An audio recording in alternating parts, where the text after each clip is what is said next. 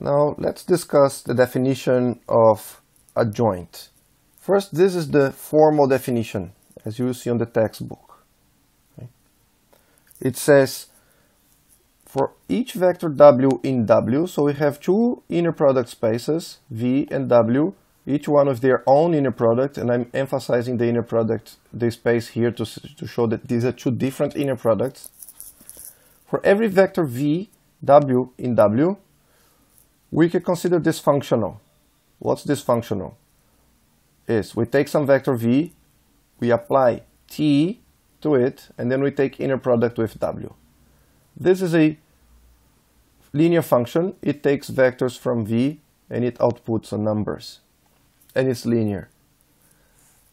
And by Riesz representation theorem that we saw before, there is a unique vector x in V such that this function now can be written like this.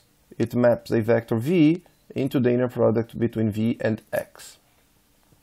This unique vector x that exists by Riesz representation theorem, we define this T star W, the T star is the adjoint of T, to be x.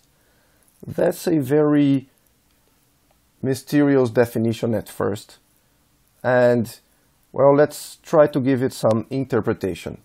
First, think of this diagram. If T maps goes from a space V to a space W, then T star goes back from W, T star goes back from W to V. And here's some interpretation. When we think of a vector, let me zoom in here. Can I zoom in? Yes. When we think of a vector in W, so here's my space W, we can think of a vector as really a vector, or we can think of it as some test, some way to measure other vectors against it.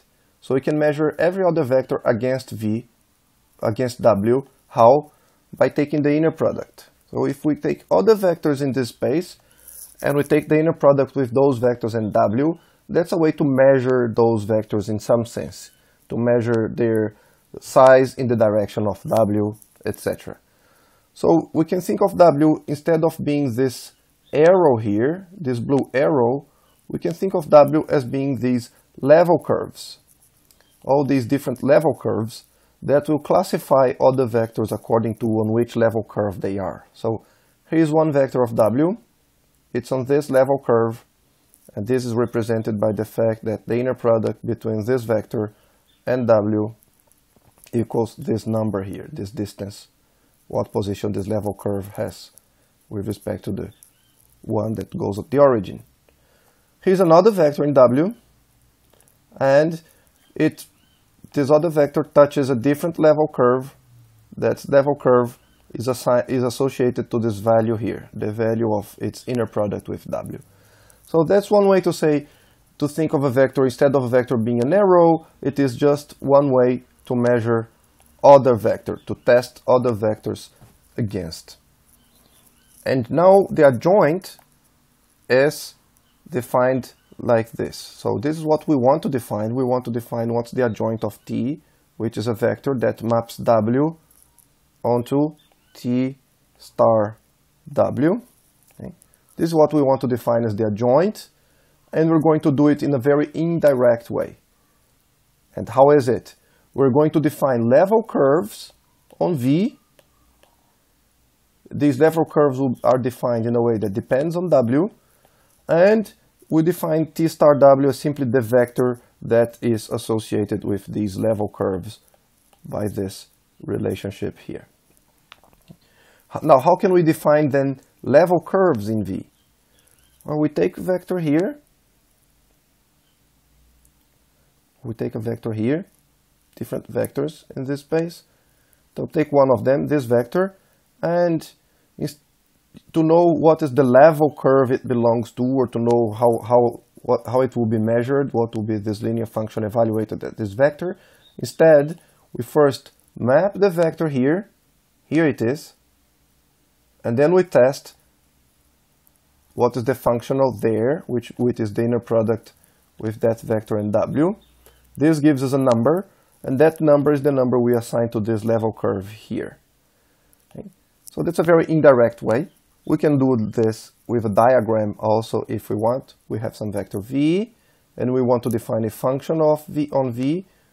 So first we can take t, then we can take inner product with w, and if we want to go directly, we would be taking inner product of v and some other vector. That other vector is what we call t star w. So I hope this helps getting some intuition. It will take time. This is a very deep concept, very hard to digest.